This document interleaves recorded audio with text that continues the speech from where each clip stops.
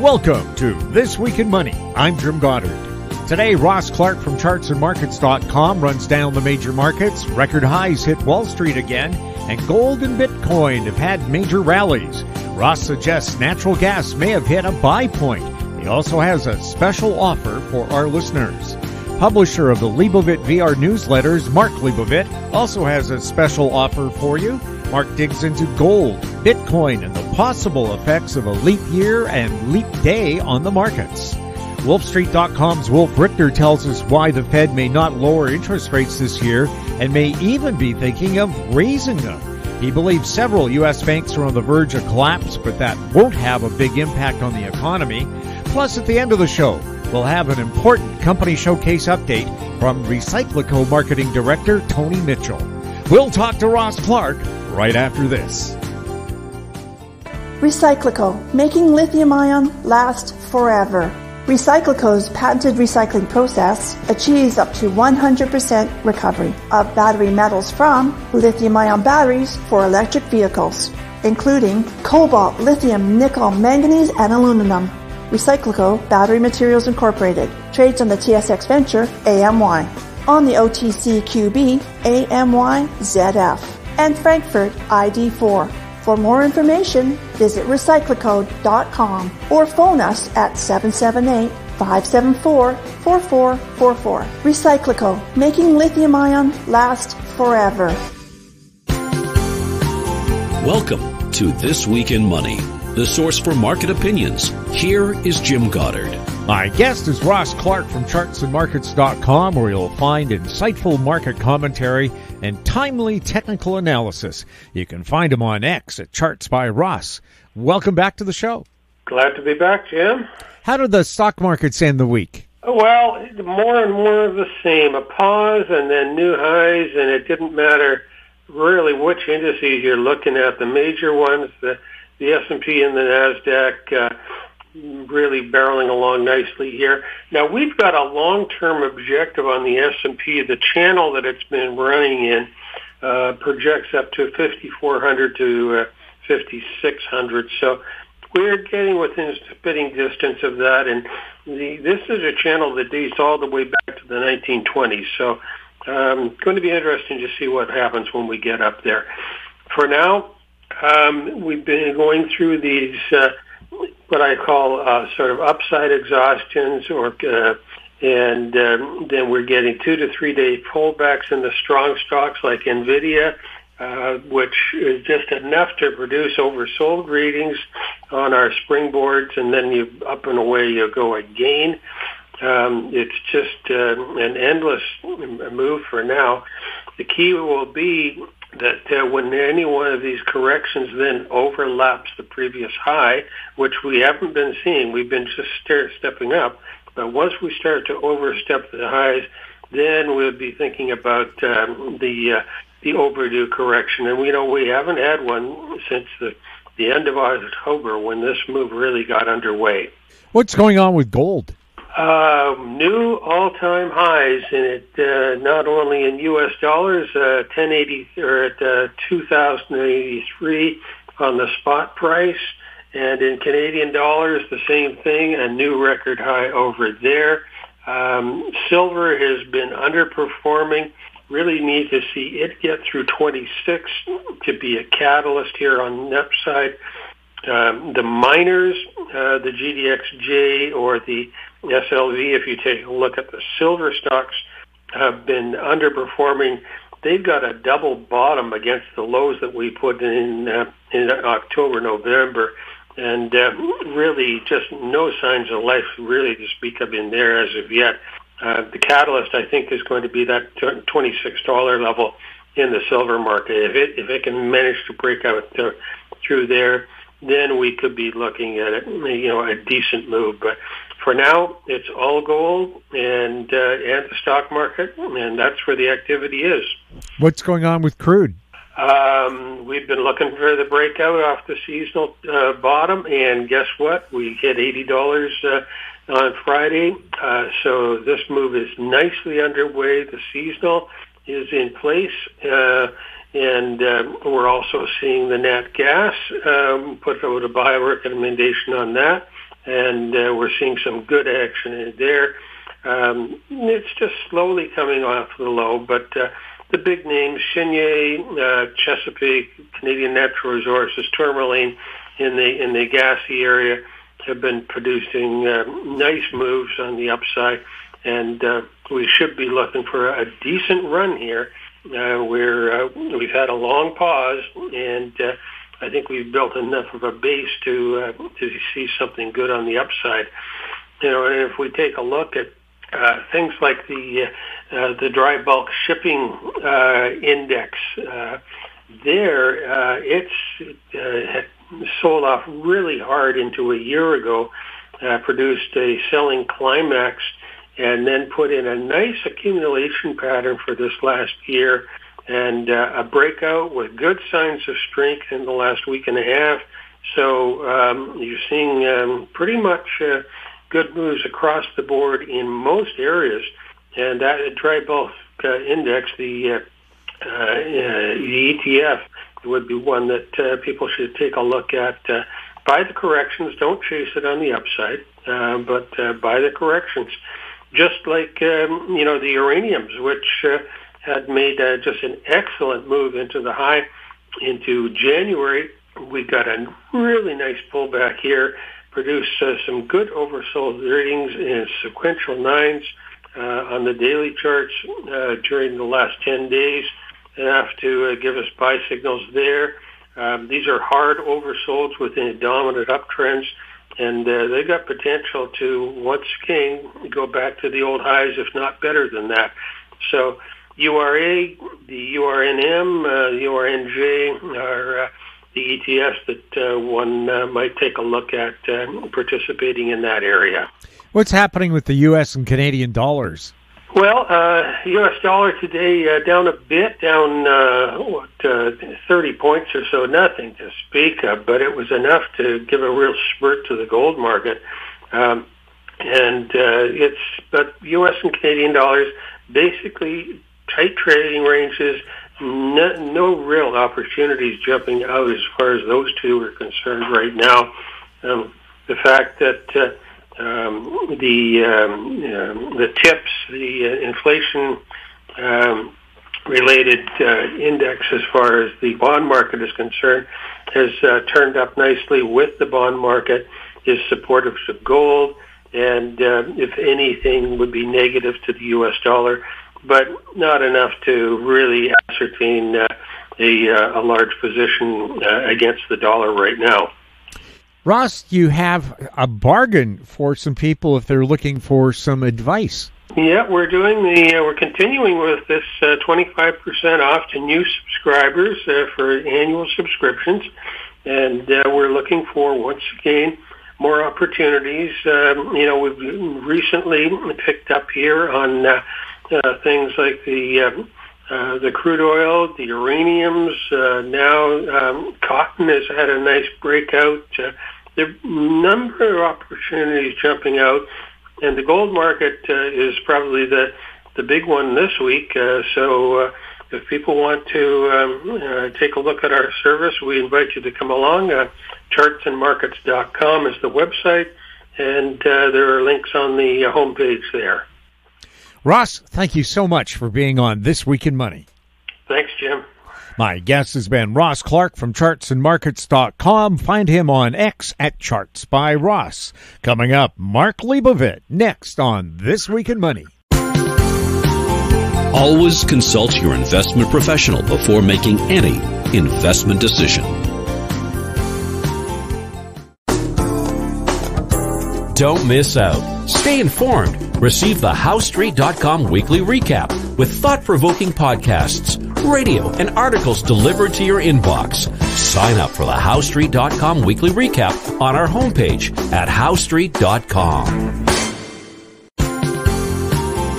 This Week in Money is archived online at TalkDigitalNetwork.com. Welcome back. My guest is Mark Leibovit, editor and publisher of the Leibovit VR newsletters, also known as VRTrader.com. He's speaking to us from Arizona. Welcome back to This Week in Money. Glad to be here. Thanks for having me. Your VR Forecaster annual forecast model is now available. Can you tell us about it? Yes, and every year in February we release it. It's basically a cyclical projection of various markets that we track, whether it's crude oil, the Dow Jones Industrial Average, Bitcoin, gold, and lithium, natural gas. We can go on the whole list.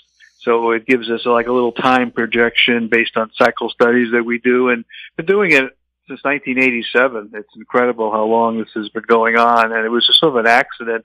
We just put it together. Somebody asked me, well, what do you think the market's going to do for the year? And I'm a technician, trader, mostly volume studies and so forth. We do, a lot of geocosmic and cyclical stuff too, but this was sort of a new area for me at the time. So, we threw something together, and in 1987, the model called for the crash. It actually was like a little sketch, and it showed this big vertical down line in October. And at the beginning of the year, I published it, and I said, well, it looks like you got to watch for a nasty step in October of this year, and that was early in 87. So, you get spoiled a little bit, and every year we've been putting it out and expanded it to other markets. And it's not 100%, but it's worked really well.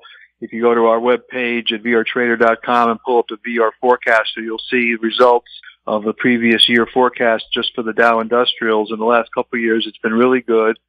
Did a great call on Bitcoin this past year, calling for the up move.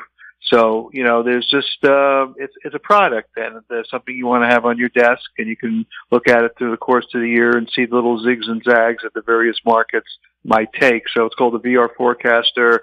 It's on sale here at How Street Radio, 50% off.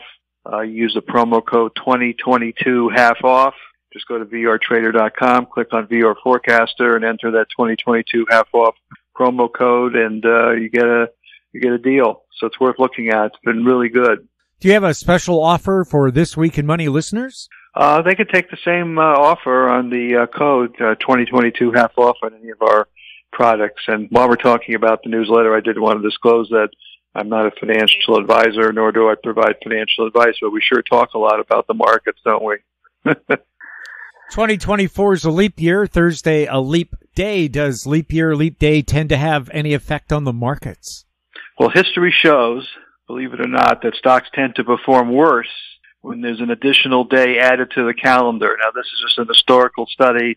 I didn't do it myself. They said the S&P 500 Total Return Index has an average of a 10.8% gain during leap years and a 12.8% jump during non-leap years.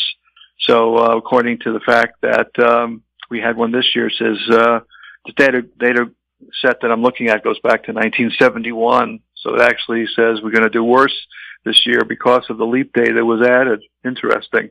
The S&P 500 and NASDAQ hit new all-time highs on Friday. What do you see ahead for those indices? Well, I'll be honest to our listeners, it surprised me that we're this strong right now because we're in a cyclical period where basically from mid-February to the end of March, markets tend to pull back and correct a bit. And even though it is a presidential election year and there's all those reasons to believe that, markets are being supported by government actions and so forth, you can go further and say manipulation with the plunge protection team that Ronald Reagan created back in 1988. But and it's early. It's still only the first day of March. So, the Ides of March, we have the seasonal pattern. You've got the vernal equinox coming up the third week of the month. And if you look back in recent years, there tends to be low points, not every year. Maybe this is the year that's the exception in the, around the mid to third week of March. So, maybe there's a surprise coming here, some outlier event. They're still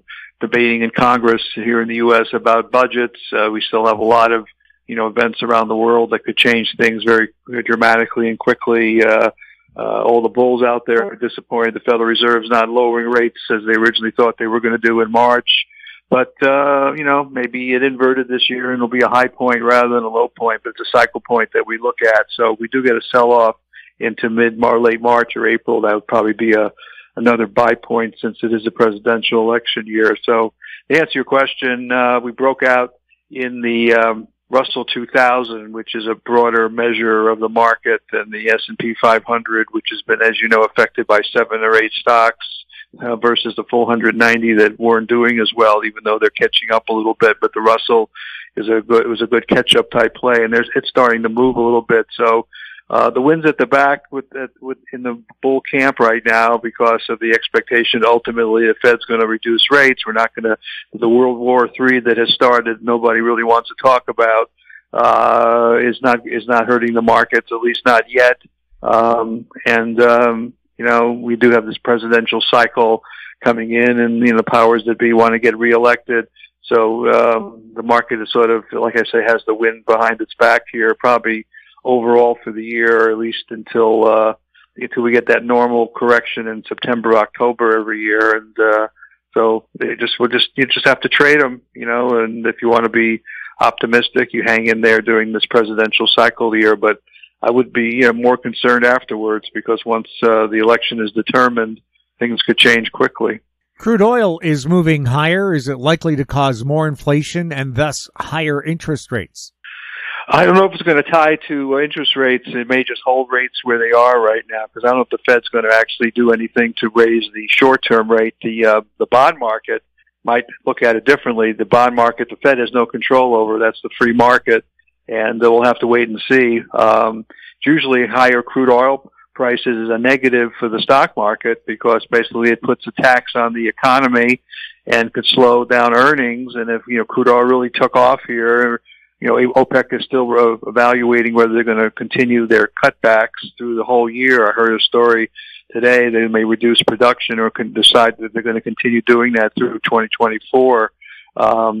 So that would be a bump to the upside in crude oil prices. A lot has to do with geocosmic events, geopolitical events, and so forth. But generally, higher crude oil prices is a tax on the consumer, and that usually is a negative for the stock market. So if you really took off in crude oil here for whatever reason, that would be a negative for the stock market on a short-term basis. Bitcoin looks like it's on its way to new highs. What do you see ahead for Bitcoin?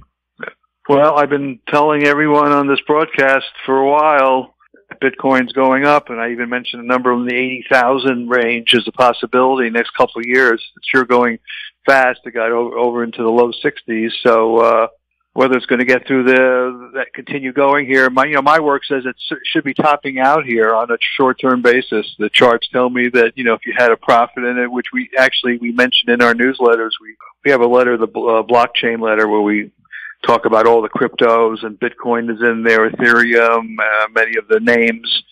We try to keep a core position in those, because I'm just a big picture, near-term bull on the crypto market. But short term, we took profits. I said, they had a big run here. Maybe we could scalp it and buy it back a little cheaper. Those are for traders. Those are win it. We talked about this for months, Jim, when BlackRock and Larry Fink pressured the Securities and Exchange Commission and to get approval for an ETF for Bitcoin. What was going to happen? As soon as it got imposed on everyone there, they got the opportunity to buy it before they couldn't do it. And asset allocation managers all over the planet, have to have a little piece of this ETF, whether they really like it or not, because they're supposed to be diversified. So that's going to provide, wind at the back for Bitcoin. Whether you like it, you don't like it, believe in it, don't believe in it. So as long as look at the ETFs for gold, I talked about this previously as well. GLD was created. That was also wind at the back for the gold market. So bottom line is, all these markets trade. Gold goes up and down, Bitcoin goes up and down, but the trend basically seems to be higher. So if you're looking to get in it, I think you can probably buy a dip here. I think it's going to pull back a little before it goes higher, but if you've been in it for a while, stay with it. I had some discussion with Bob Hoy from a listener question. There used to be a time they said you should have, maybe 4% of your portfolio in gold, a little bit of Bitcoin. Now, should it be 5% Bitcoin and a little bit of gold, or is it up to your personal preference? I guess it's up to yours. I don't like the formulas. Remember, we had the 60-40 for years, 60% stocks, 40% bonds, and that went out the window when the bond market got creamed. Rates go up, they kill the bond market. So if you had 60-40, I don't think your portfolio would have done a lot worse. Owning treasury bills or bonds short term for the interest, that's one thing. But if you go out any length of time, the value of your bonds drop considerably and your portfolio can really take a hit. So on a short-term basis, a 60-40 was probably okay if you just don't, some T-bills or something or 1-year notes. But I don't like these formulas, whether it's 60-40, 5% or whatever. It really depends on your risk tolerance and how much you believe in it. So each money manager has their own formula about what they think is appropriate. So they look smart if they had a higher allocation, or they get criticized if it's too low. And why didn't you have a bigger position? I'm sure money managers all over the planet missed the AI move, and the video was the big hot stock here in the last year and a half, 2 years, and I'm sure many or most managers really didn't participate as they probably would have liked to. So the allocations into high tech versus gold versus crypto versus AI now, how much do you put into AI? I mean, that's the song of the future here. It's like, the dot-coms in the late 1990s, or the internet, and when that came along, companies were changing their names just to have .com at the end of them. Now every company wants to have an AI product or talks about AI. I read one of the franchise companies, and I don't want to mention the name because I may have the wrong name, but it's one of like the franchise hamburger companies said when you pull out and you get checked out for your burger or whatever, there's going to be an AI component in processing your hamburger or your food product.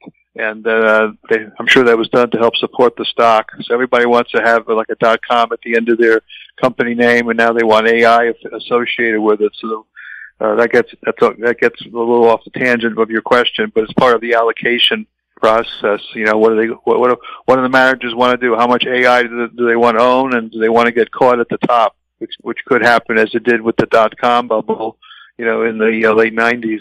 Well, there was word Wendy's was going to use AI to bring in surge pricing, so they would charge you more at lunchtime or dinner time.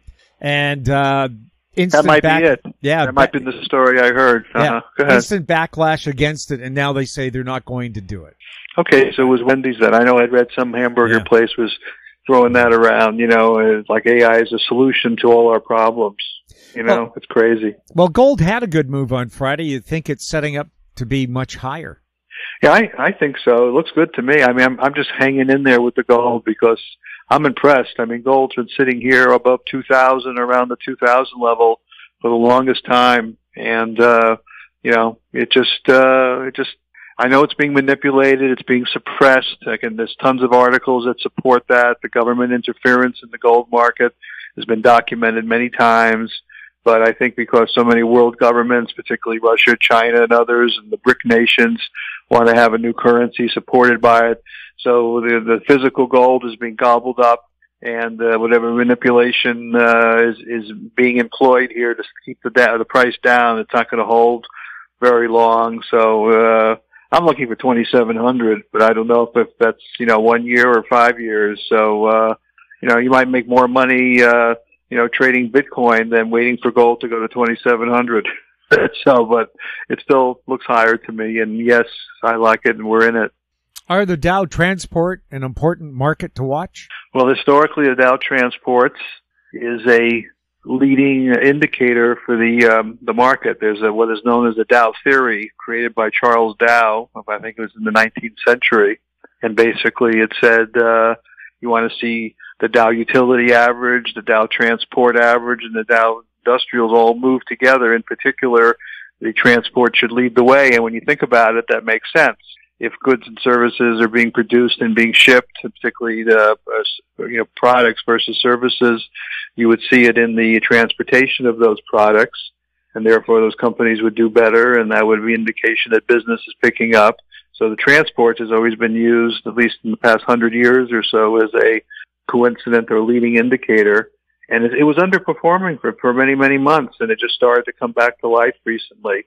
So for a while it was giving sort of a negative divergence, as they call it. It wasn't really confirming the kind of up move we've had. And the up move we've had in the market, as you know, was more related to technology stocks like, Meta and NVIDIA, and Tesla and, stuff like that. And it probably the business that the transport companies were involved with that would have generated the higher earnings and prices for those stocks possibly wasn't being reflected because the action was in these technology companies, which maybe didn't use Dow Transport Company services as much. In other words, if you're a railroad, you're not shipping, you're shipping coal, you're shipping, cars, heavyweight items, you're not shipping, chips or, things or whatever that's, or production items of these high-tech companies. If you're Meta, which was formerly Facebook, and you're doing your business online, how does that help a transportation type company, for example? Netflix, you're producing movies, but people access that, via video and so forth, but, you don't need a train or a truck to ship it.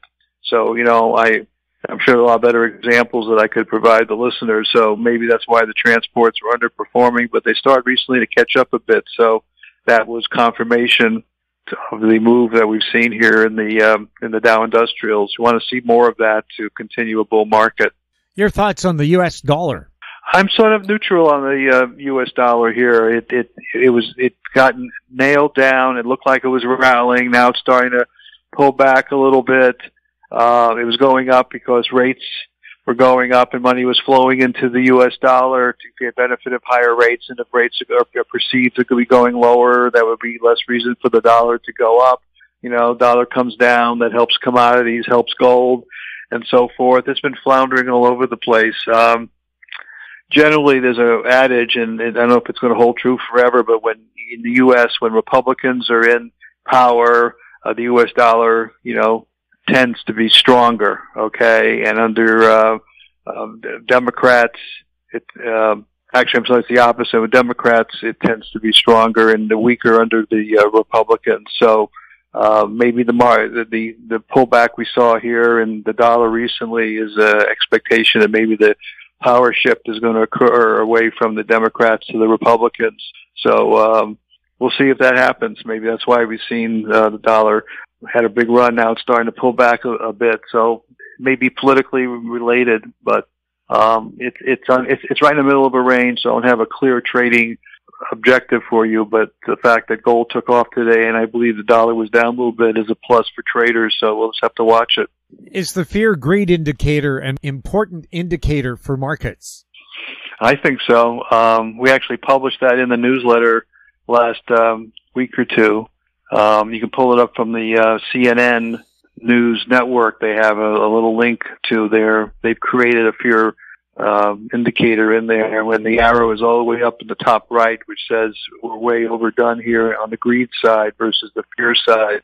So it's too much greed right now. And it's a warning.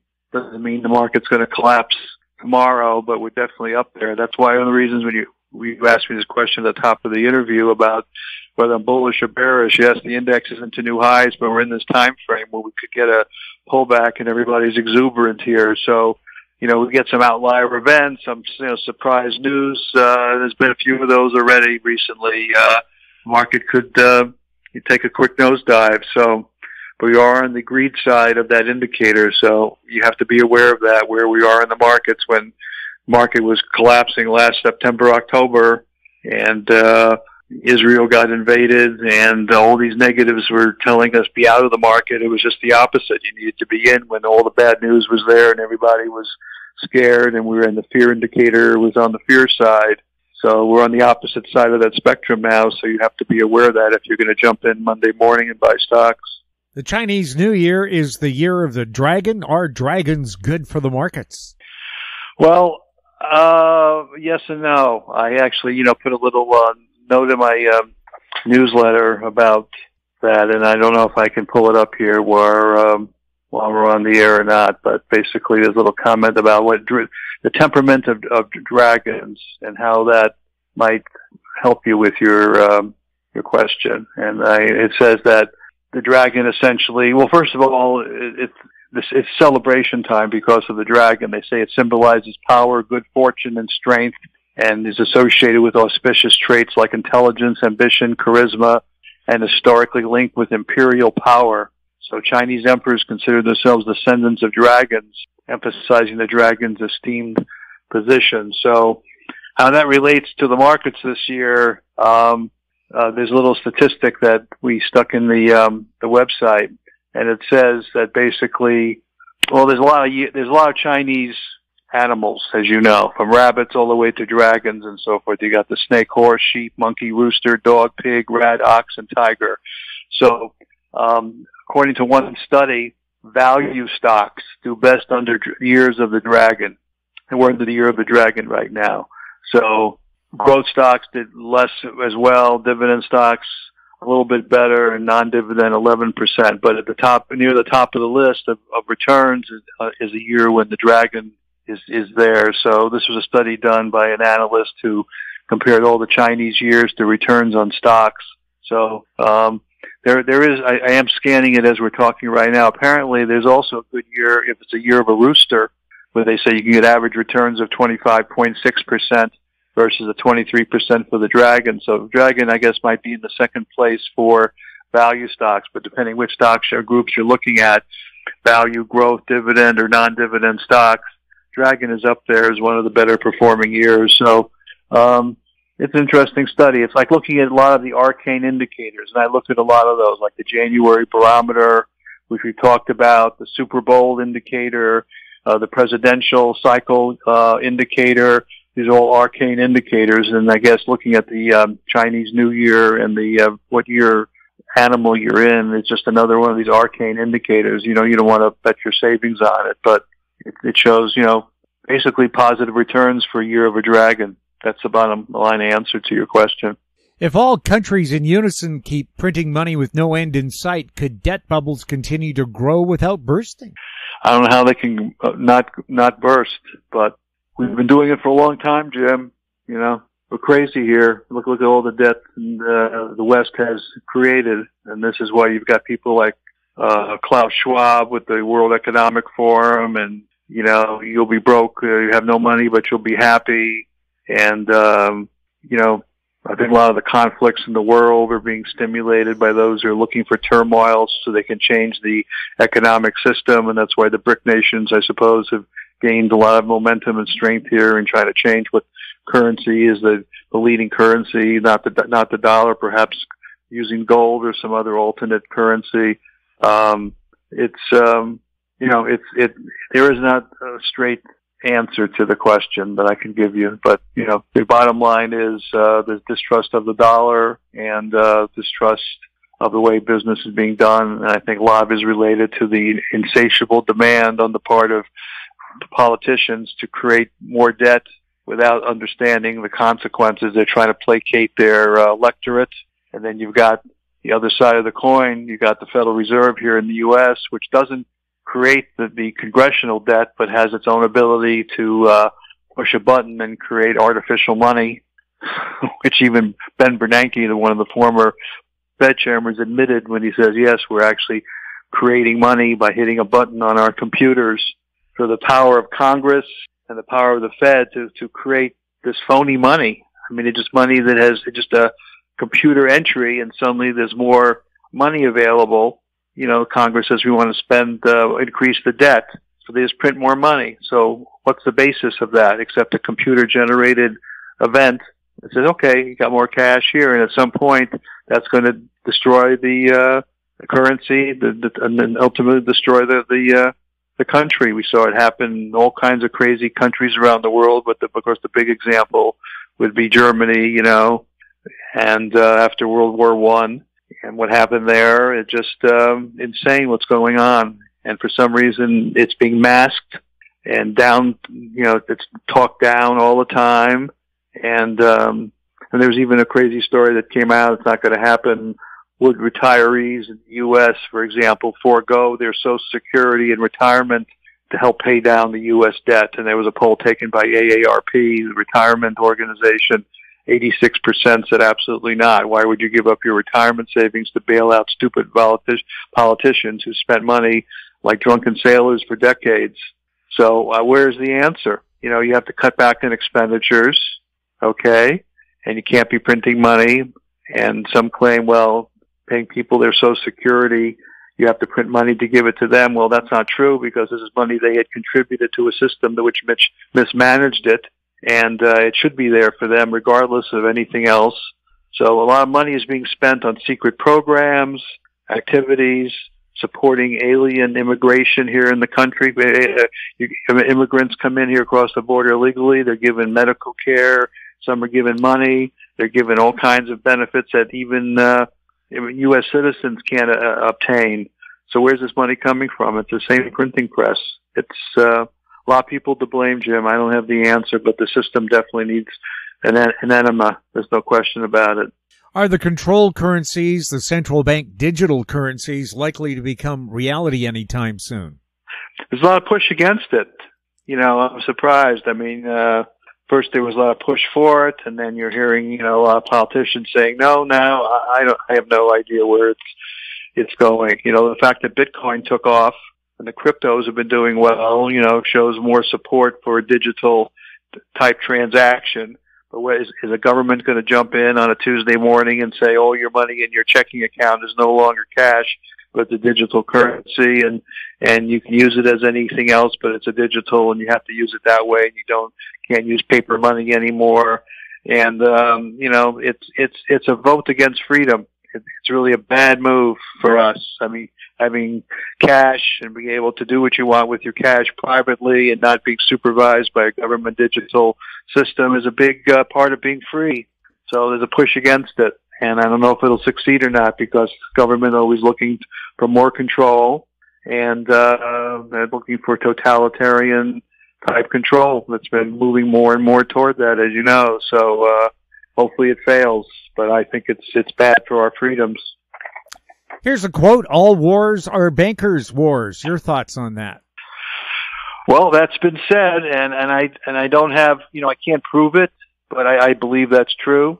I think when you talk about industrial military complex that Eisenhower warned us about, the push for wars and military armament and so forth, I just think that there's a lot of truth to that. I think, there's money behind that to pay for all those arms and the wars that are, not resulting of the production of the arms, but are coincident with that. So I would say it's true. And I know a lot of countries right now are preparing for war. I mean, there's a quote here from Newsweek. The commander of the Dutch Army, I think the last couple of weeks, called for the Netherlands to become better prepared for potential future war with Russia. I mean, why would they do something like that? I mean, they looking, is it for money? Are they really believe they can survive against a Russian adversary? It's a form of mental illness, honestly. I mean, people don't understand what's really going on. The war with Ukraine has been a disaster. Ukraine's going to lose, and it could have been avoided to begin with. And, Russia's being portrayed as the ultimate, negative invader or negative country without, I think anyone who wants to understand what's going on in Russia has to listen to the interview that Putin just had and get a better sense of the other side of the coin here. What's really all about is it's NATO good, Russia bad, supposedly. That may not be true, and I don't think that's true.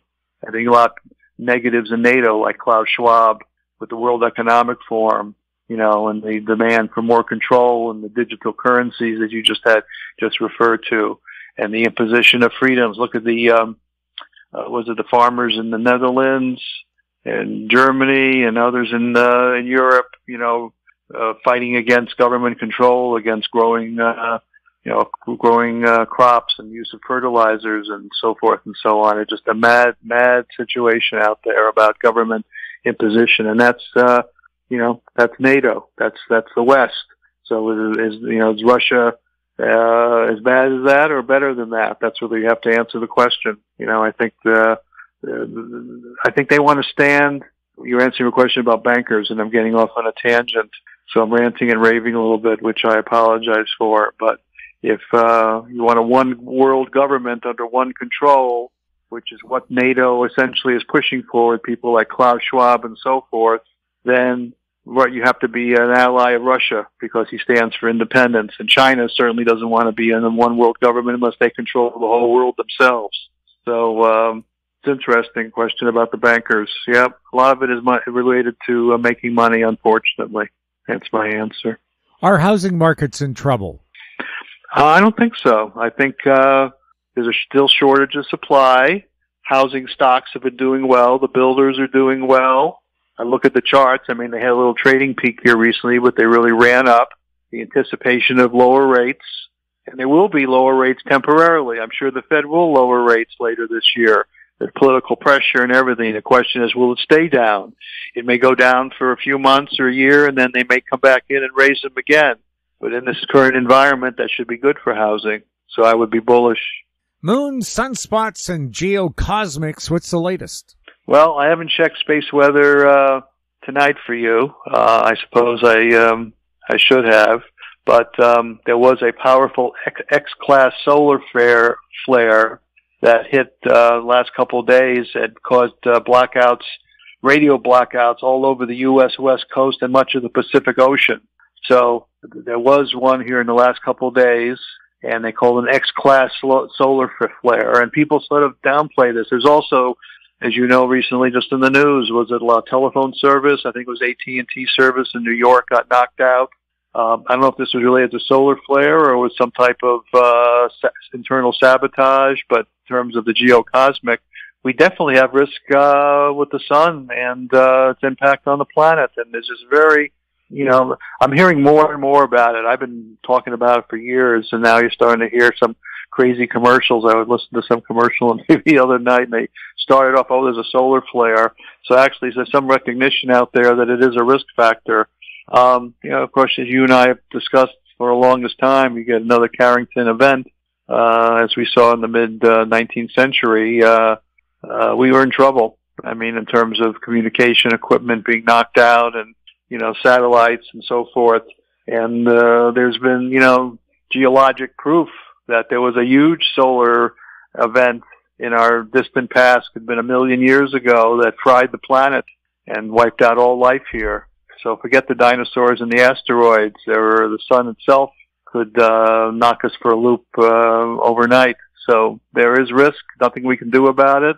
We can monitor it. It's like saying an asteroid's going to hit, or we're going to have a planetary shift tomorrow. Nothing we can change or do about it if it's going to happen. But it is occurring, and it seems to be getting more frequent in terms of blackouts of shortwave radio and radio blackouts occurring. So maybe, we're in a solar flare upcycle, according to the scientists. So the next few years, there may be some greater risks here, where suddenly your internet's gone, your radio, TV, you're down, communications are wiped out because of some crazy solar flare, which could really impact the world economy.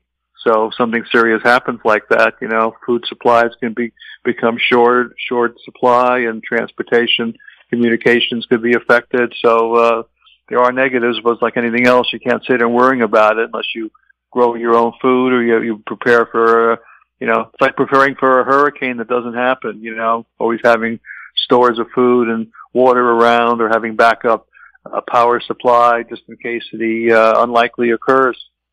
Are people waking up to the fact of widespread global corruption and the lies we've been fed for decades? I sure hope so. We've been brainwashed, unfortunately, by a media, and that is I don't want to use the word mentally ill, but that might be the closest way to describe it. We had a famous book written decades ago about mental illness is the big problem here. People believing things without doing their homework and checking out the details. Michael Savage is most noted for that book. I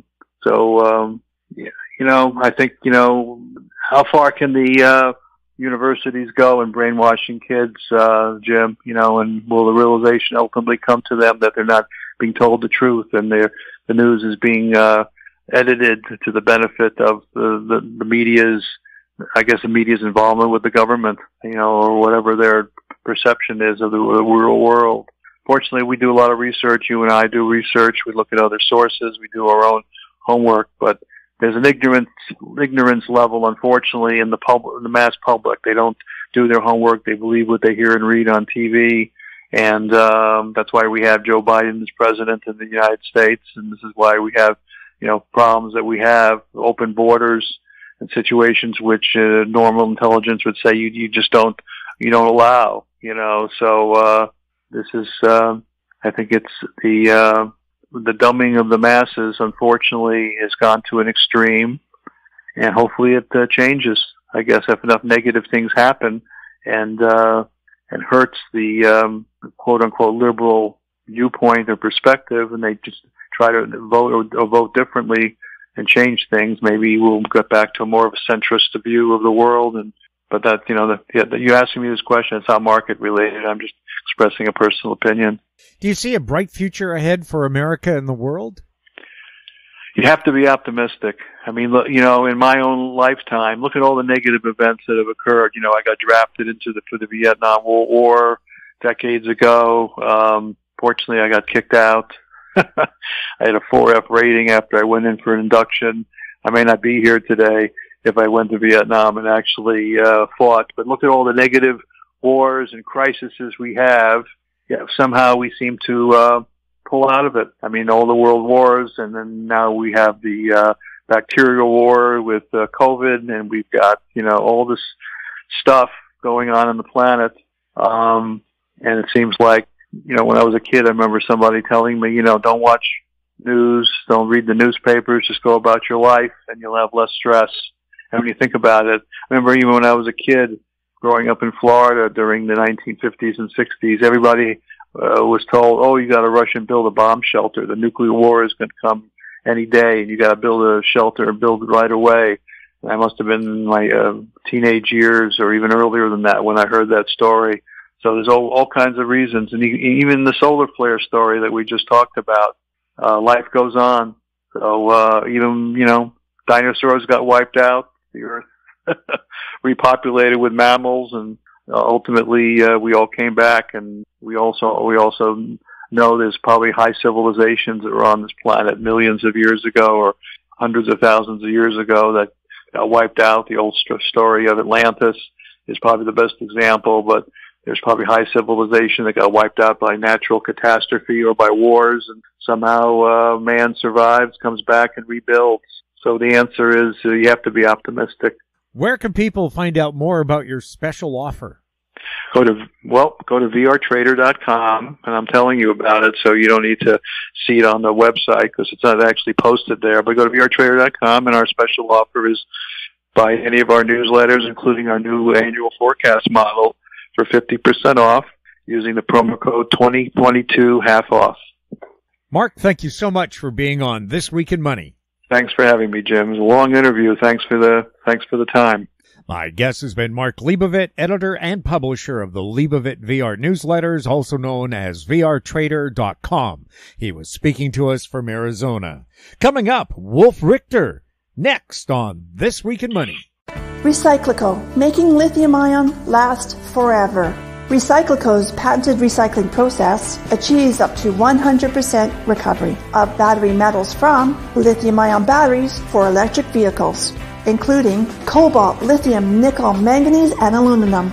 RecycLiCo Battery Materials Inc. trades on the TSX venture AMY, on the OTCQB AMYZF, and Frankfurt ID4.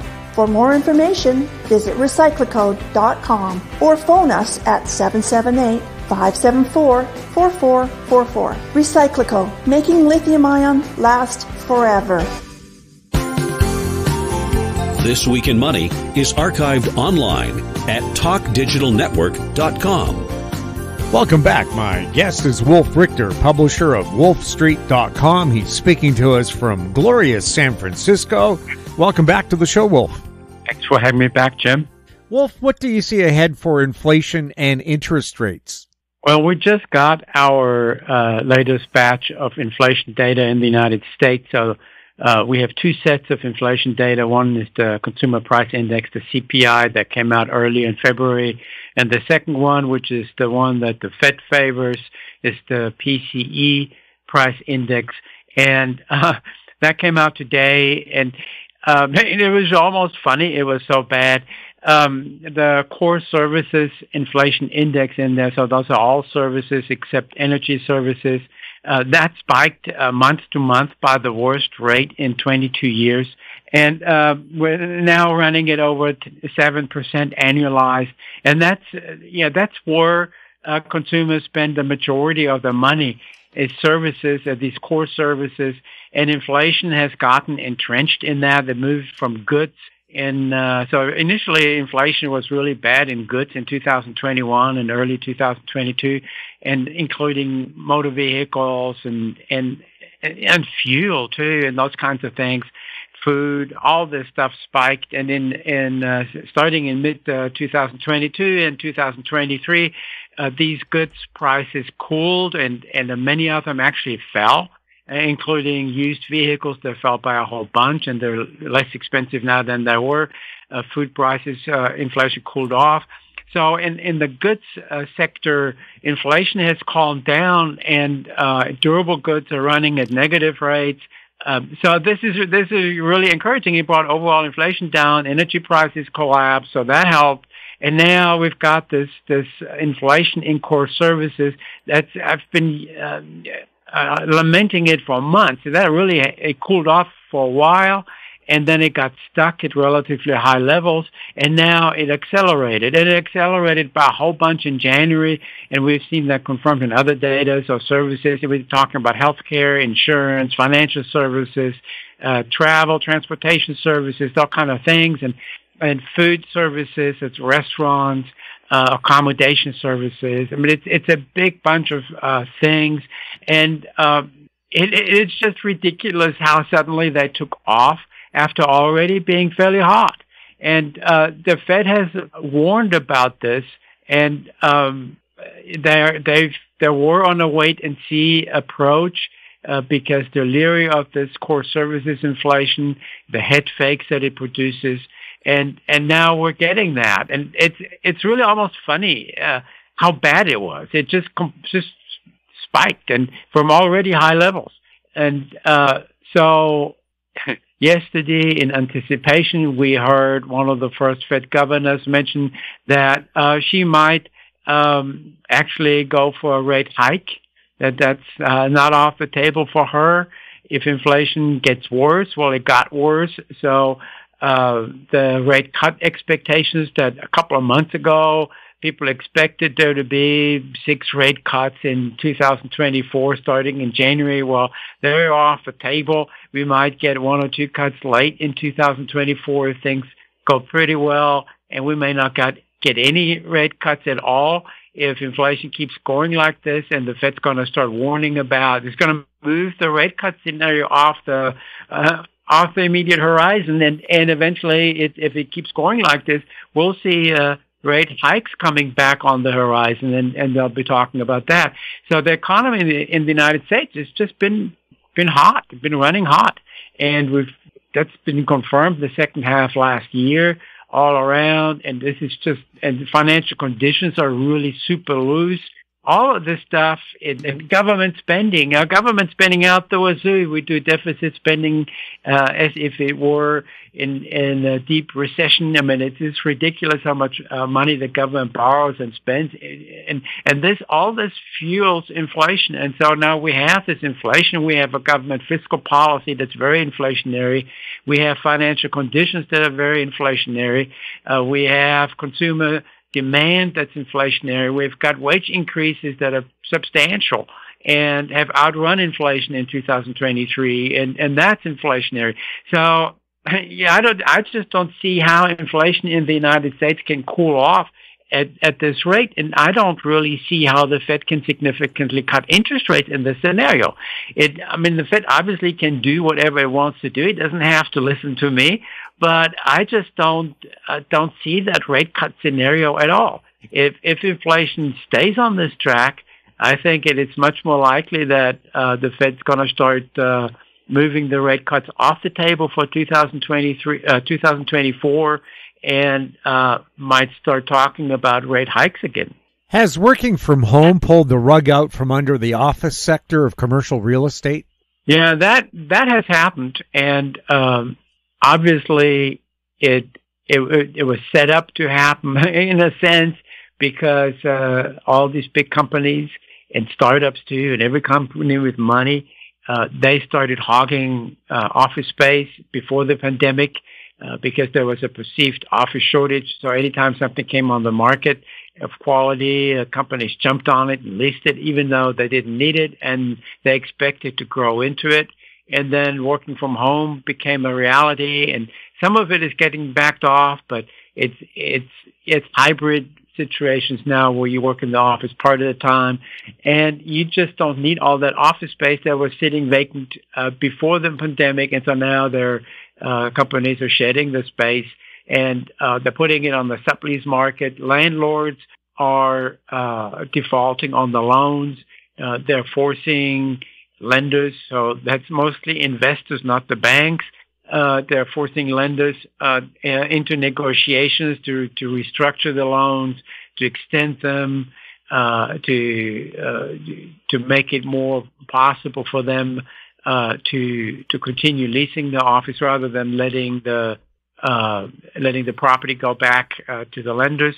And in many cases, we have seen that's exactly what landlords have done. They've just walked away from the property, and lenders are stuck with the loan and the property, so they get to sell it at a huge loss. And this has been going on for months, and it's getting worse.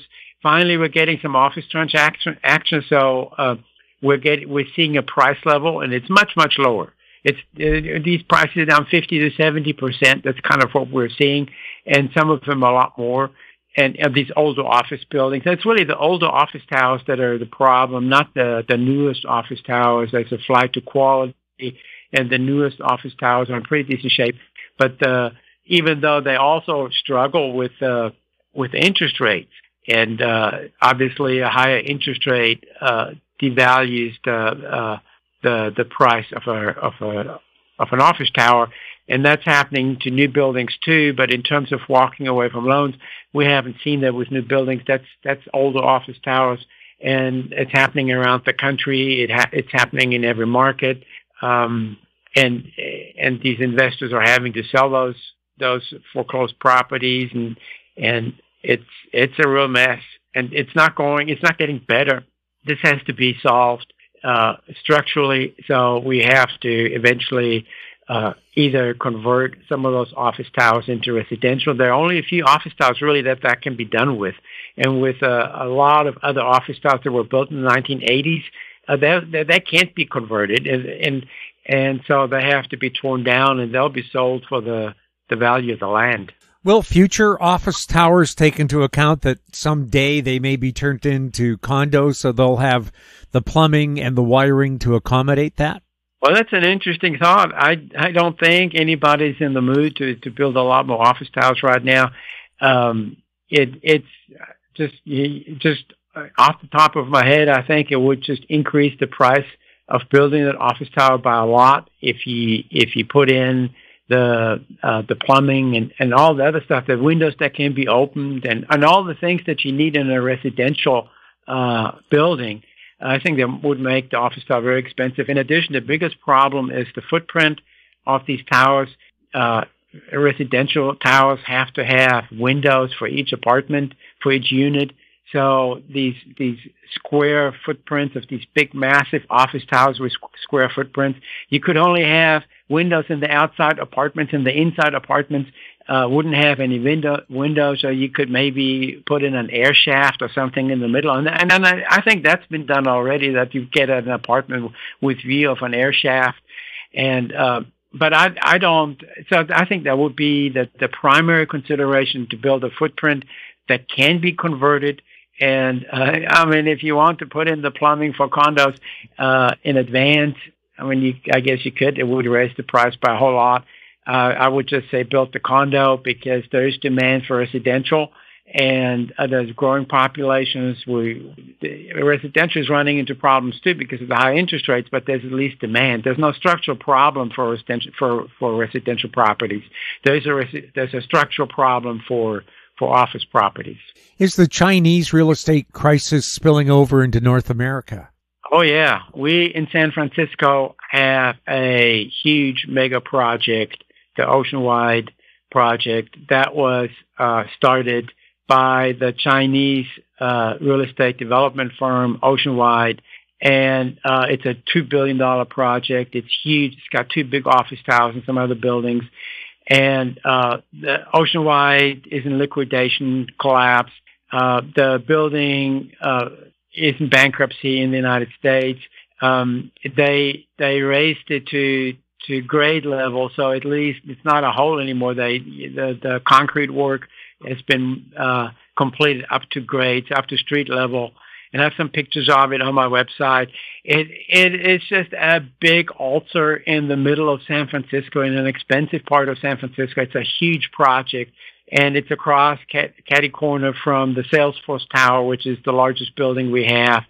And there's a Oceanwide project in Los Angeles that has been halted a few years ago. That's much more complete. It's still not finished, but it is in much better shape than ours here. And there are other projects like that. We have some condo towers here in San Francisco done by Chinese firms, and they're smaller, but they're in trouble. And so Manhattan has an office tower in the works, or had in the works. That was an Oceanwide project. And so, yeah, we've got these Chinese projects that failed all over the country. And nobody really knows what to do with this stuff. Like this Oceanwide altar that we have in San Francisco, it's already been stuck at that level for a few years, and it will be several more years before that gets resolved and anyone starts working on it again.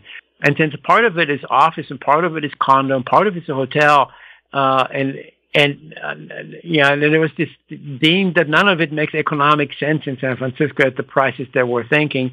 It's going to be very hard to complete too. So these are big issues. These are big urban issues. We've got this massive altar in a big part, in an important part of San Francisco, and it'll stay there for maybe a decade. Yeah, this is the kind of stuff that a collapse of a real estate industry entails.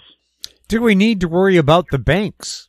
Well, in terms of commercial real estate, and that's what we're talking about here, in the United States, most of the office lending was done by investors and not by the banks. So these are commercial mortgage-backed securities. So a lot of these mortgages have been securitized and sold to investors. They're pension funds, there are private equity funds, there are PE firms that have invested in these, there are mortgage REITs, the collateralized loan obligations that contain some of these mortgages. So the mortgages of the office mortgages are spread far and wide among investors, and these are global investors, not just United States investors. These pension funds are all over the world that bought U.S. real estate, and they bought real estate in the prime markets in San Francisco, in Manhattan, in Los Angeles, thinking that owning commercial real estate, office real estate in these markets would be like printing money and like a gold mine. And that turned out to be the biggest mistake. I mean, these are nightmare buildings now. And there are also banks involved. Not just U.S. banks, but international banks are all plowed in. We've heard from a Japanese bank that has huge losses on its book on office loans in the United States. We've heard already regulators warning about the big Canadian banks that invested in office real estate in the United States. Chinese banks are involved, European banks. I mean, Deutsche Bank has warned already about it. So this is spread far and wide around the world. And Fitch came out with a report on a bunch of small U.S. banks. In the United States, we have some really, really big banks like J.P. Morgan, Wells Fargo, Bank of America, and so forth, and then some medium-sized regional banks. And then we've got about 4,000 smaller banks. And so these banks, Fitch came out, this report he came out with said there's about close to 50 banks that are really small, that the average has about $1.3 billion in assets. So compared to over $3 trillion in assets for JP Morgan. So these are minuscule little banks, and there are about 50 of them that are heavily exposed to office mortgages and have had losses. And that some of those small banks, some of those 40 small banks or 50 small banks may eventually end up toppling. And of course, when a small bank like that topples, it's just a blip. It doesn't really matter.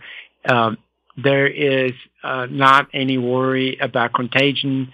By contrast, SVB, the Silicon Valley Bank, when it toppled, it had something like $220 billion in assets.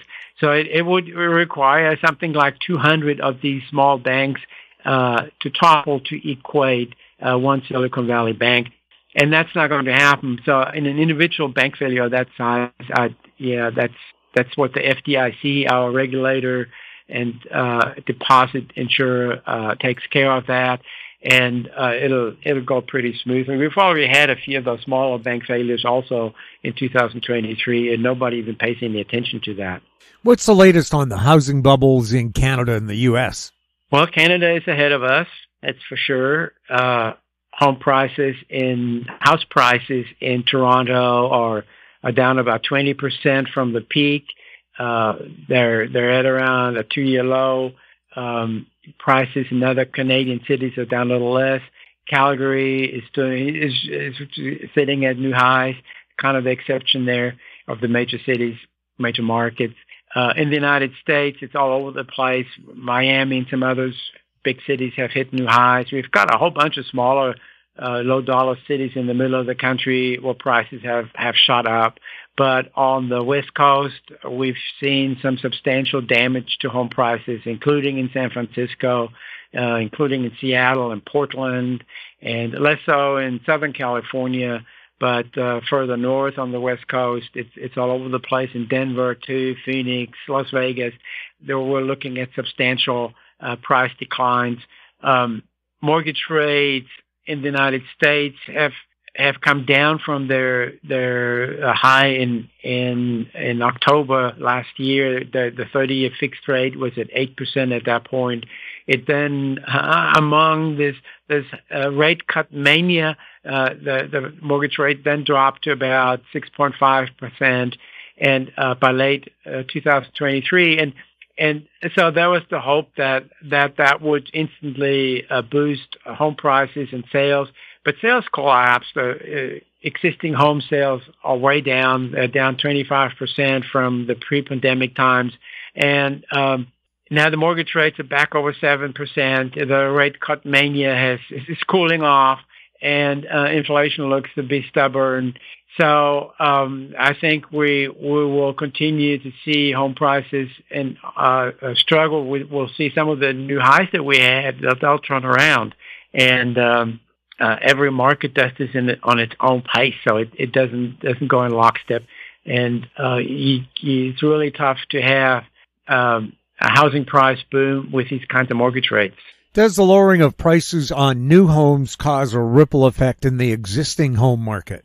And so we certainly have this arbitrage, and it's not just new homes; it's also rental homes.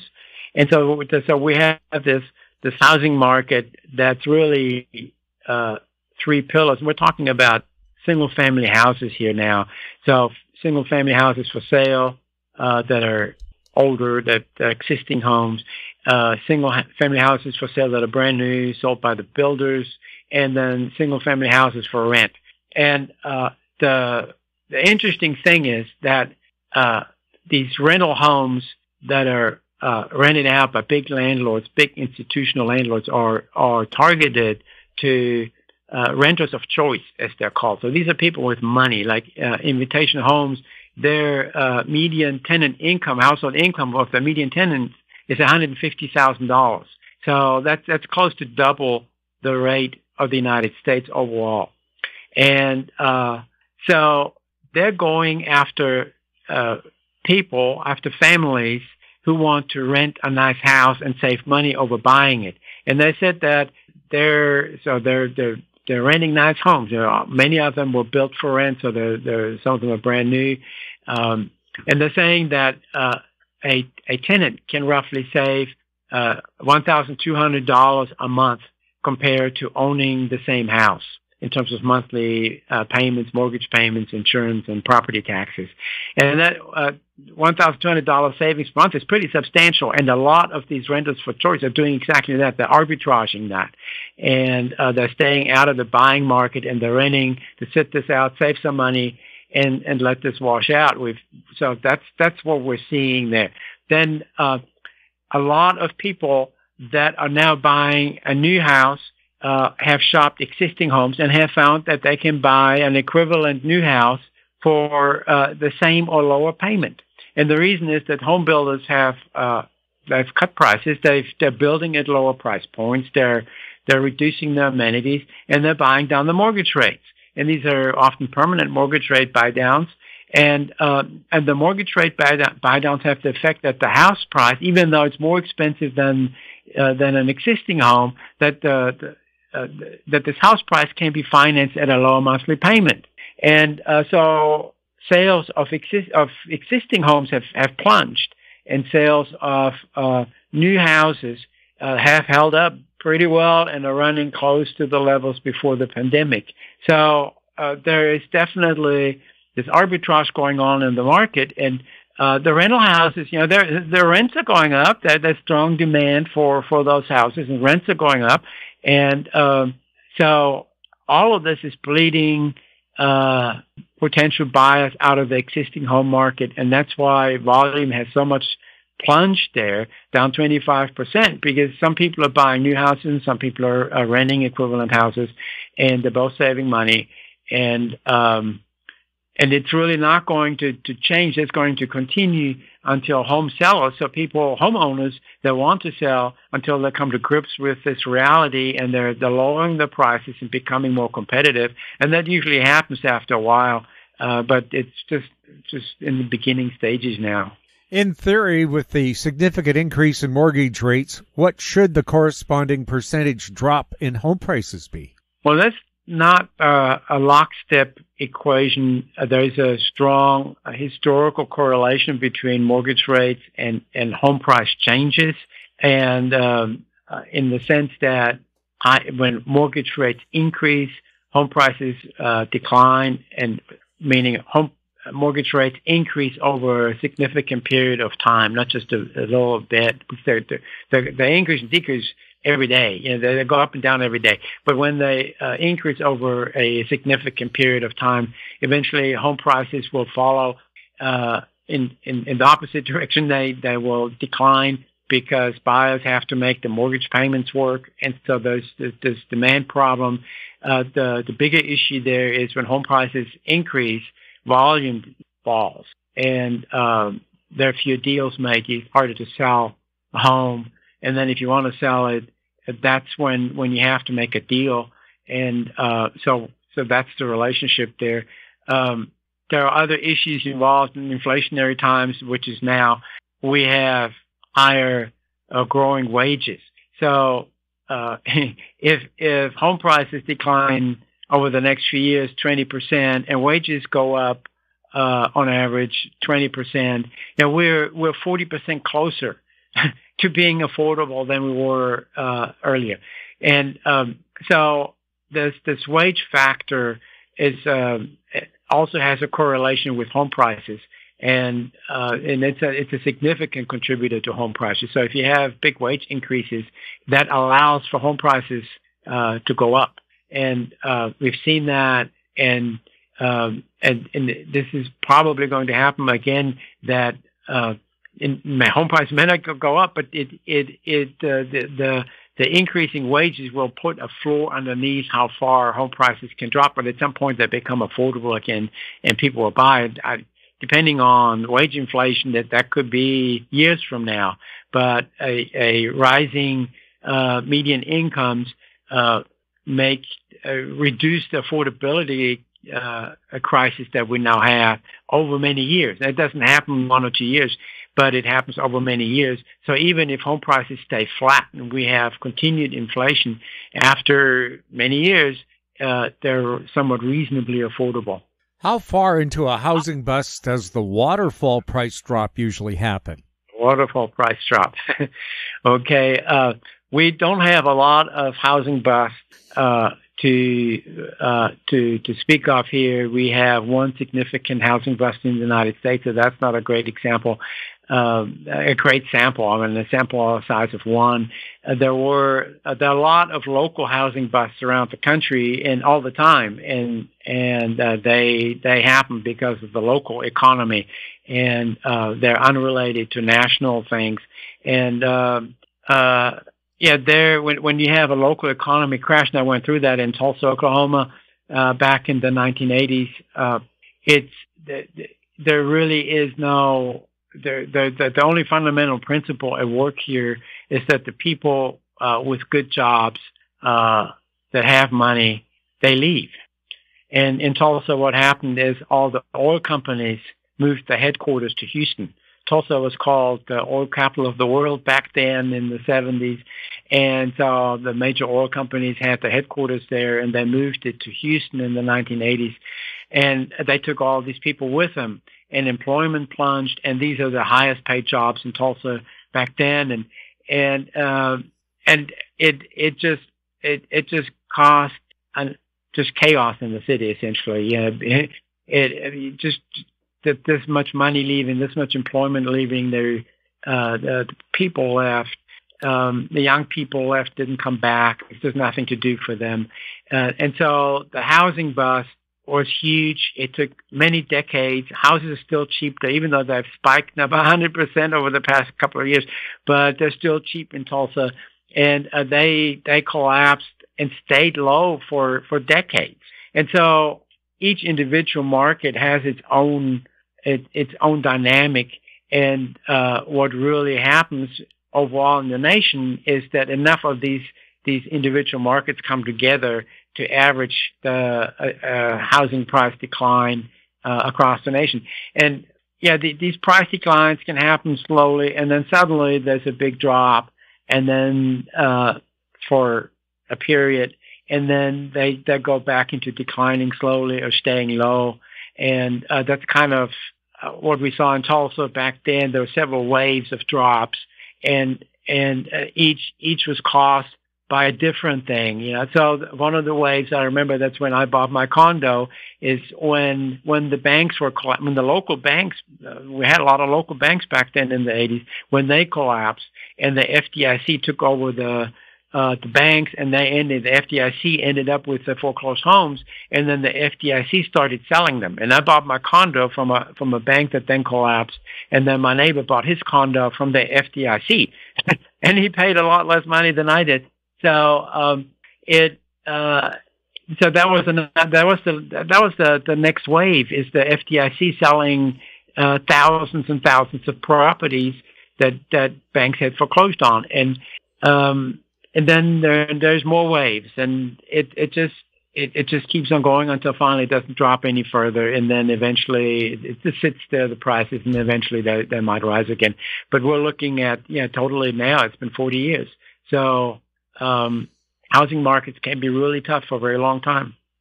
Do stock markets love money printing? Oh, absolutely. That's the favorite thing, and there's a direct correlation, really, not in lockstep, but money printing. So quantitative easing and asset prices, stock prices included. It's just like the best thing that ever happened for markets when the central bank started printing money during the pandemic, and then also during the financial crisis, and threw trillions of dollars at markets that then start chasing around. And it's sort of a flow, and it swirls around, this money, that it goes from one, because every buyer has to have a seller on the other side, so the buyer gives the seller the money, and then the seller does something with it and buys something else, and so it circulates around, and it creates an enormous amount. This printed money, this created money, creates an enormous amount of momentum in asset prices. And of course, now we have the opposite. We have quantitative tightening, and home prices have dropped, and stocks have reached new highs, but they're just a little bit up from where they were 2 years ago. So it's not like that they've boomed, and they've reached new highs recently on it seems like on some misconception about these rate cuts, and also there is so much liquidity in the markets from all this quantitative easing back then that it will take quite a while to burn off. And the Fed and the Bank of Canada, the European Central Bank, they're all draining this liquidity at a pretty good pace. But there's just so much of it, and so it's like the pig in the python. It takes a while to go through, and the opposite of quantitative easing of money printing is not good for stocks. It's not good for asset prices, and that's the reverse of that coin. So the stock market would like nothing better than for the Fed to flip-flop and start printing money again. Does quantitative tightening cause recessions? So my gut feeling is that no, it doesn't. We've had quantitative easing, and it didn't cause an economic boom either. It causes asset prices to inflate. So it didn't really cause a lot of economic activity during the years after the financial crisis, when we had lots of quantitative easing. The economy was growing, but at very, very, very moderate rates. And during the pandemic, after the initial bounce off from the collapse, the economy was growing, sort of recapturing it. But the quantitative easing, the trillions of dollars that they weren't really supporting the economy. The low interest rates were. So 0% interest rates are supportive of economic growth. But in government spending, government deficit spending is supportive of economic growth. But money printing itself, that goes into asset prices. So asset prices inflate. That has maybe a secondary impact on the economy when people feel wealthier. Maybe they spend a little more, but that relationship, the so-called wealth effect, that is pretty tenuous and hasn't really been proven that well. I mean, there's some studies that show that it works a little bit, but a lot of it is just asset price inflation that doesn't go anywhere else. Mercedes-Benz and Audi are backing away from their electric vehicle production goals. Is this a concern for the growth of the electric vehicle fleet? Well, there's two things here. One, production of EVs, that's a brand new thing, and these legacy automakers, they don't have the supply chain set up, and they've got all kinds of problems. And even Tesla, from the first day on, it overpromised production goals. It could never meet the production goals it announced in time. It eventually met them and surpassed them, but years later, and that's how it is when you start something brand new. The supply chains are very different, and they're not big enough to switch that much production over to EVs. The most popular model globally is an electric vehicle. It's the Tesla Model Y. There is huge demand for EVs. There's growing demand for EVs. There are production problems, and there are quality problems with some of the legacy automakers. I mean, Ford has that issue several times on its F-Series electric truck and on the Mach-E Mustang. Then there are problems with the legacy automakers in that they have dealers in the United States. These dealers are protected by franchise laws, by state franchise laws, and automakers cannot sell directly to the customers. And Tesla got an exemption from these state franchise laws in a whole bunch of states, and it's selling direct, and some other startups are selling direct to customers. But the legacy automakers cannot do that. They have to sell EVs through the dealers. And they have a dealer rebellion against EVs on their hands. So about half of Ford dealers essentially refuse to get into the EV program. And it is really hard for an automaker to sell EVs when the dealers that they depend on refuse to sell them. And that's the situation that the U.S. automakers are facing. The GM dealers have a similar issue. That a bunch of them refuse to sell EVs, and GM bought out a bunch of these dealers and Buick dealers, Cadillac dealers that refuse to sell EVs. And so that's a huge issue. If you're depending on your dealer network and your dealer network is rebelling against EVs, then EV sales are not going to be very good for these legacy automakers. And the issue there is that a customer comes in and wants to buy a pickup truck, and the salesman is not really into EVs, and then the customer is wanting to look at an EV truck, and then the salesman steers him to an ICE truck and sells an ICE vehicle, and the EV truck sits on the lot. And this is cannibalizing. So these EVs are cannibalizing the legacy automakers' own sales. And so they're in a really, really, really tough spot, and the dealers are rebelling against it. The automakers kind of don't like it because their sales are not going up. When they sell more EVs, the sales may be the same, and they don't have really much to gain from that. At the same time, Tesla sales are up dramatically. The pure EV companies are doing well in terms of the bigger ones. The Korean automakers have jumped on that, and they also have supply chain problems. They also have trouble building enough, and so the German automakers have run into the same supply chain issues, and in the United States they run into the same issues with the dealers. Also have dealer networks in Europe. In Germany they can sell direct, some of them, but here they can't. And so the legacy automakers are facing all kinds of issues here, selling EVs in the United States, and Tesla is running them over. That's just what's happening. I've been waiting for years for these legacy automakers to knock Tesla off its perch, and that's just not happening. And they don't have their own wide-ranging charging network like Tesla have. So they're making deals with Tesla to allow their EVs to be charged at Tesla's charging network, and it's that kind of issue. These legacy automakers are 10 years behind Tesla. They've completely dropped the ball. Toyota doesn't even hardly have anything. I mean, that's the number one automaker in the world, and it's completely dropped the ball. And of course, they got rid of their CEO a year ago, and the anti-EV CEO, they retired him, and there's a new guy there now starting to catch up. And Toyota, if it eventually gets its ducks in a row, it'll be very tough to compete with. But it's so far behind Tesla, and it bet on its hybrid technology, and hybrids are great, but they're ICE vehicles, they're not EVs, and it bet on its hydrogen technology, and hydrogen is just it's the worst gas out there. It's a bitch to deal with. The technology is great. I mean, hydrogen vehicles are great, but the gas is a terrible thing to deal with, and it's expensive, and it's hard to deal with all around.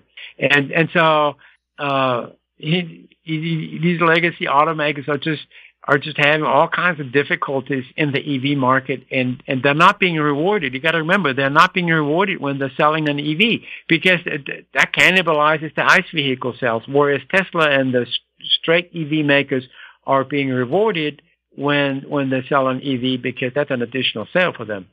So I've come to despair about the executives at these companies, how they have screwed up the transition to EVs for years. They could drop the ball, and now they're trying to catch up, and they're making all these mistakes all the way along, and they can't get the dealer networks to support them, and so they have a dealer network that's rebelling against EVs. So I don't know how they ever will succeed in that, and I mean, it wouldn't bother me one bit for Ford to go bankrupt. They can't manage themselves out of a paper bag, and the kind of executive mistakes that are being made by these companies, it's almost funny. And I mean, Ford got rid of some of its sedans, nearly all of its sedans, because it didn't want to compete, and it focused on trucks and SUVs because they're high profit margin. It abandoned that sector to Toyota and foreign makers, and it has some good cars. The Ford Fusion was a great car, had a hybrid version that's really good, and Ford just decides to walk away, and so the sales in the United States of these legacy automakers, total unit sales, ICE vehicles and EVs, have dropped. They're down a whole bunch from the peak in 2015, 2016. And it's, they had it coming. They deserve it. And they were going after high dollar units. They were trying to make vehicles for rich people, but there are not that many rich people in the United States. They're trying to maximize the profit instead of volume. They're trying to dodge competition with the import makers, and they're trying to completely blow off EVs for decades. And so now there are the consequences. And and Mercedes and Audi in the United States, they're in the same boat. And even though in Europe EVs are taking off, and they're having to compete with the Chinese automakers there. The Chinese automakers in Europe have gained a significant market share with EVs, and maybe that's where it's going, that European automakers can't compete with the Chinese automakers, and so that's another interesting to watch. I mean, the Europeans are starting to put up trade barriers to these, are trying to put up trade barriers to these Chinese-made electric vehicles coming in. Well, BYD, the Chinese electric car maker, is now outselling Tesla. And a lot of people say electric vehicles aren't sexy enough. Well, BYD has developed the Yang U9, which has nearly 1,300 horsepower and is designed to compete directly with Lamborghini and Ferrari. Top end, 192 miles an hour or 309 Ks. It'll hit 60 miles an hour in 2.3 seconds, 97 Ks for people here in Canada. Is that one of the problems that other car makers haven't even looked at? Like, how marketable are these electric vehicles to the high-end market? Well, they're clearly marketable because that's the first EVs that were sold were high-end vehicles. So Tesla started out that way. And its performance version of the Model S has been doing this 2.5 second 0 to 60 for many years. And GM bragged about its truck that got 1,000 horsepower EV truck, electric truck, 1,000 horsepower, whatever, that can do this massive truck that can do 0 to 60 in something 3 seconds or whatever. But these are ridiculous concepts that. In a sense, because you as a major automaker, you can't make a living selling 100 or 200 or 1,000 specialty made vehicles like that. And Tesla just announced its own Roadster with similar performance. And he must claim that it can do 0 to 60 in 1 second. And but electric motors are that way. They're small and they're incredibly powerful, and they have a flat torque curve. So if you can put 1,000 horsepower into a passenger vehicle, no problems with electric motors. I mean, that's not the issue. You can put 2,000 horsepower into it. The electric motors are just small and incredibly powerful, and they're incredibly good for acceleration because of the flat torque curve. You don't have to rev them up. They have the torque. They have maximum torque eventually right from the beginning at low RPMs. And so it's not that hard to build these incredibly high performance vehicles with electric motors. Obviously you have some issues with the battery overheating and things like that you have to manage very well, and they have the experts doing that, and they've got that licked pretty well. But that's not the market. I mean, these are toys for rich people. And, it's great that they're playing with that and getting in the headlines with that stuff, but it's really irrelevant. It doesn't really matter. What matters is that, EV makers can come up with a $25,000 electric vehicles in the United States because that's the sweet spot. And, there's not many vehicles that you can buy today, ICE vehicles for that price. You could buy an electric vehicle, a Bolt, for $20,000. But now that went out of production. And, so right now there really isn't any vehicle, that Americans like to drive, not the economy boxes, but comfortable middle class vehicles that you can sell for $20,000, a new one. And so the sweet spot is down there, and EVs will make that possible because they're cheaper to build and they're simpler. And the battery is pretty expensive, but the prices are coming down. So yeah, that's where the mass volume vehicles are. If you want to sell 10 million vehicles a year, it can't be the high end globally. It has to be the mass market, and the mass market is a broad range. But the bottom of the mass market in the United States right now is around $20,000, and that would be an incredible feat for EVs to go down to. Americans need price cuts more than anything. We need reasonably priced new vehicles, and so ICE vehicles can't get there. They're too complicated and too expensive to build on the size vehicle that Americans would like. I mean, Americans don't like small vehicles. We just don't like small vehicles. We've had them, and I've worked in the car business for 10 years trying to sell vehicles. Ran a big dealership, and yeah, small vehicles are very difficult to sell in the United States. People don't like them. And so it needs to be a large enough vehicle and priced in the $20,000, $25,000 range. And that will be a super hot seller if somebody can come up with that. That's really where the market is. And the Chinese are heading that way. So BYD could probably do that in the United States if it had access to the market. It's now looking at building cars in Mexico and then importing them to the United States that way. And Tesla is building a factory in Mexico to build its low-end vehicles there. So I think we're going to see EVs in the nice EVs in the $25,000 range here the next few years. What's happening in the new and used vehicle markets? Well, used car prices are dropping. They've dropped a whole bunch already. They spiked by just a hilarious amount. I mean, it's just not even. I mean, you can't even take it seriously. Hardly. It spiked by like 55% in a year and a half during the pandemic, and so now the prices are coming down on that. They've already given up maybe a third of the price spike, and that it's just they have hit a ceiling. The consumers are not willing to pay those prices anymore. They're now a little bit more critical, and sales volume have held up roughly as dealers have cut prices, and auction prices have come down on the wholesale side also. So dealers have been sort of able to maintain the profit margins, which are still very rich. I mean, they extraordinarily rich. So they could thin them down without problem. And but there's still enough demand for used vehicles to where dealers don't have to go eat into the profit margins yet. New vehicles sales are roughly flat, and recently they've jumped a lot in 2023 from 2022. So we've seen the big jump. Prices are they're struggling, and the new vehicles are harder to cut prices on, and because you have the manufacturers and they put incentives on them and they give rebates, and so they're playing these kinds of games. And Tesla has cut prices a bunch of times. Tesla doesn't put rebates on cars, so they just cut the sticker price. We've seen that in some other vehicles.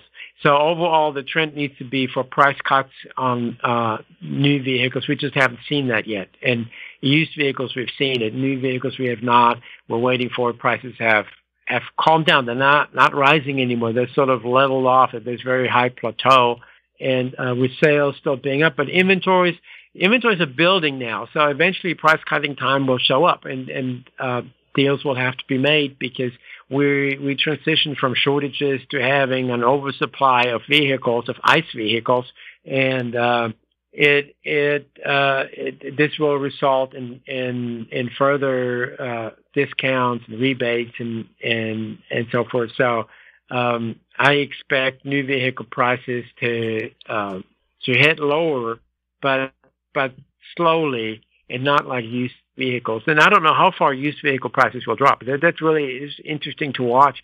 They won't give up all of the pandemic spike, but my gut feeling is they may give up about half of that spike and then eventually stop dropping. Wolf, can you tell us a little bit about Wolf Street? WolfStreet.com. It's all about business, finance, and money. It's free. There's no paywall. We have a lively comment section as well. So join us at wolfstreet.com. Wolf, what's the best way for people to follow you? Well, just come to wolfstreet.com. That's my platform, and that's the best place. You see my comments. I reply to lots of comments, and if people want to contact me through the site, they can do that as well. Wolf, thank you so much for being on This Week in Money. Thank you, Jim.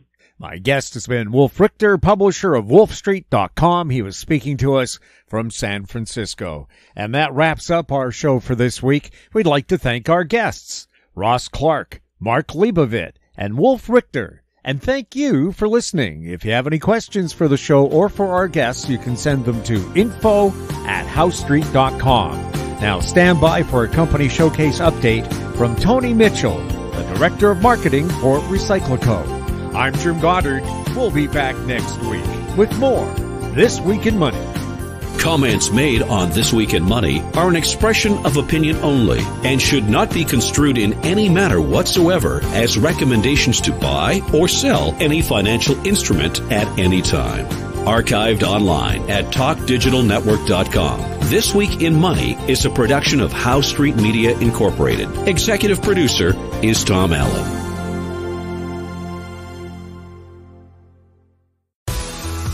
Welcome to Company Showcase, an advertising feature on HoweStreet.com. I'm Jim Goddard. I'm speaking with Tony Mitchell, Director of Marketing for RecycLiCo. Tony, welcome back to Company Showcase. Hey, Jim, it's great to be back. It's been a while since we heard from you. How are things with the company? Yeah, it's been a while, Jim, and as a fellow shareholder, it's been excruciating to not be able to speak about our number of positive things going on within the company. As we watched our share price and others in our sector, hit hard during the recent downturn in commodity prices for battery materials.